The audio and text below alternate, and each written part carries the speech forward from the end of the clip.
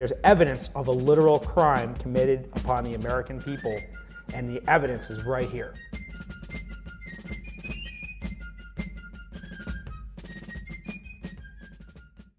Okay, so Yankee, here's the other thing, and I've been showing this to people. These are two $1 bills. The top one we'll see is a 1957. The bottom one is 2017. Let's take a close look at the language on here, because this first bill says, "This certifies that there is on deposit in the Treasury of the United States of America $1 in silver payable to the bearer on demand." This modern dollar just says the United States of America $1.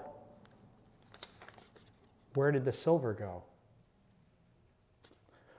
This is a huge problem. Obviously, a lot of silver stackers know that the paper money is no longer backed by anything of value. And that is why they're able to inflate the currency to the extreme degree that they're doing. And so if people are wondering what the future of US dollar looks like, well, look no further than this Zimbabwe $100 trillion commemorative.